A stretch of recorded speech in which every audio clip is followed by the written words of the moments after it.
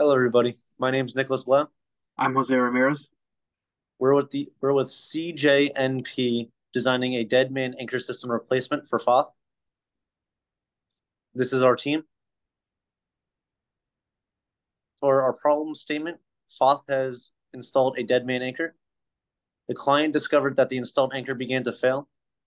Foth has tasked our team with designing a new anchor system, and the team will be designing a pressure grouted ground anchor system as a replacement. Some project information. The site is near a river in Memphis, Tennessee. There's a ravine going through the site. The tanks on site hold petroleum, and the client would like to remain anonymous. These are the wall damages that were sent to us.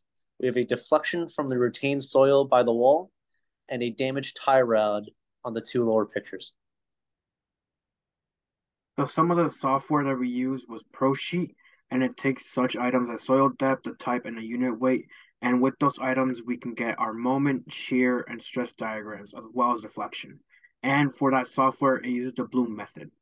For our specifications, as shown in the image to the right, we use the Federal Highway Administration Manual for ground anchors, and we are using the AASC steel manual to design the wall whale. Our pressure grounded anchor system will include the wedge of failure angle, the spacing, the length, the graded length, and the wall wale. Here's our most critical design with exposed wall height of 15 to 18 feet. Our unbonded length will be 15 feet and our bond length will be 38 feet, totaling to a total length of 53 feet.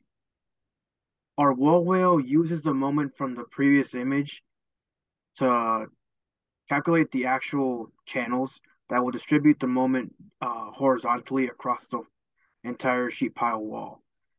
On this image, we use two C15 channels that will be held by a bearing plate. Thank you.